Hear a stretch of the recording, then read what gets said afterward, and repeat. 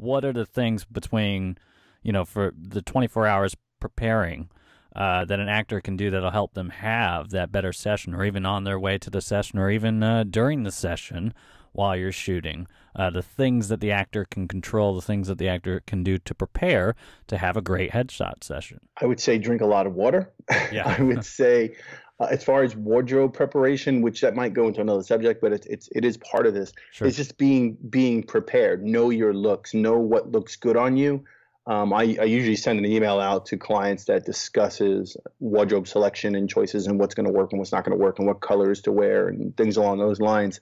And it's very helpful, before your session to know, hey, let me try on this. I have clients that will go out and buy stuff an hour before their session with the tags on it, and they have it, which is that's fine. There's nothing wrong with that.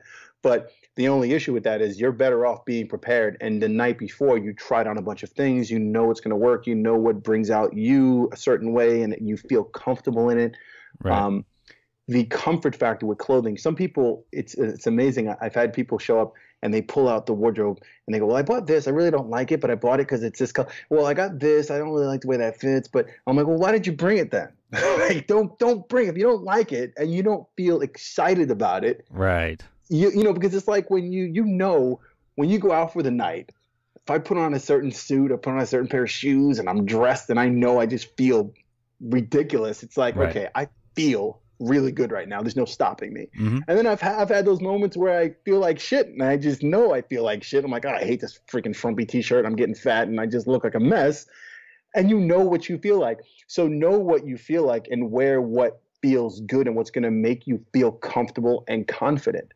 Right. And that's really a big deal. So the night before, lay all that stuff out. Know which things really make you you, and what colors work for you really well within certain parameters, because you might say hot pink is your color, but you're not going to wear that for a headshot. Mm-hmm.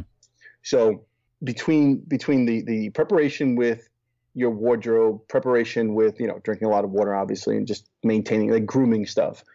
And then as far as I wouldn't tell an actor to pose per se, or, that you should work on things in the mirror, because it'll be a futile exercise. It's kind of like, when you show up, we kind of go through all that. There's no training I can say, well, go to the mirror and do this, other than be comfortable with your own skin. That's all I can say. It's more in the head than it is anywhere else. Yeah, so whatever that takes. If you got to do some yoga in the morning, or do a little meditation or journaling or something that gets you in your space so that you're centered and confident and ready to go.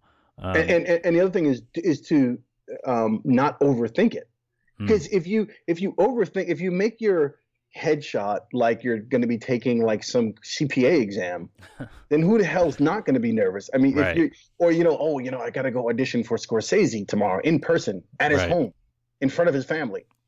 That would drive you up a wall. The night how would you prepare for that if that opportunity came up? You'd be nuts. Right. With your headshot, you kind of have to, it sounds like I'm contradicting our opening conversation that it's the most important thing, but don't treat it like that the night before. You have to understand you're taking a photo. Don't get it in your head that you've got to be absolutely perfect and everything's got to be a certain way. Let it go and be yourself and be comfortable with, okay, relax. Like you said, yoga, meditation, stretching, do what you got to do. Treat it kind of casual, and we'll get this done.